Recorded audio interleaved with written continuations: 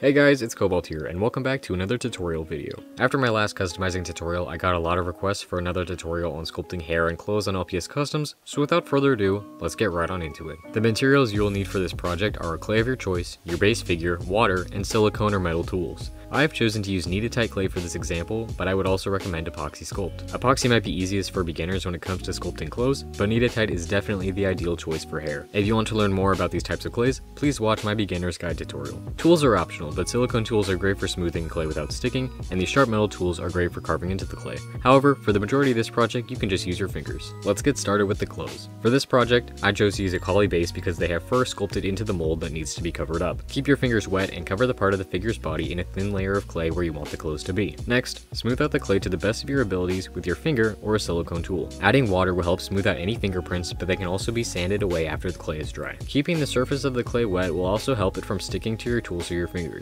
The purpose of this step is to fill in the cracks of the fur to create a smooth surface that will look like the fabric of the shirt. For a smooth base figure like a short hair cat, this step can be skipped entirely.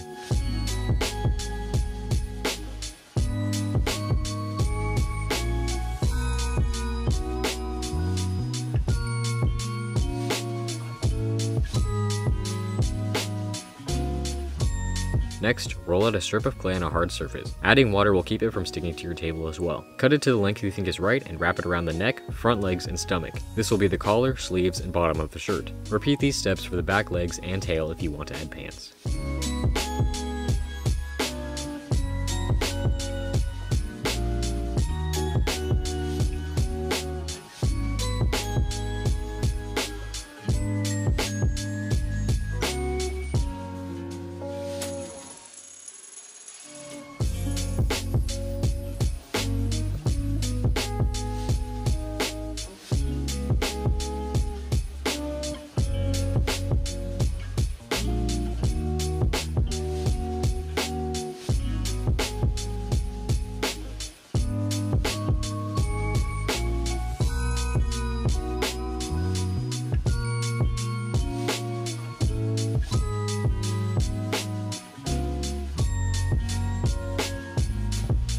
Now it's time to add hair. I recommend letting any other sculpted parts dry beforehand to ensure that it doesn't get ruined. For this tutorial, I decided to start with the front of the hair. Roll out thin strips of clay to your desired length and roll them in a way so that the end is tapered. Next, take these strips and place them on the top of the head to create the front of the hair. The amount of strands you place here and the way you style them can differ depending on what type of custom you choose to make.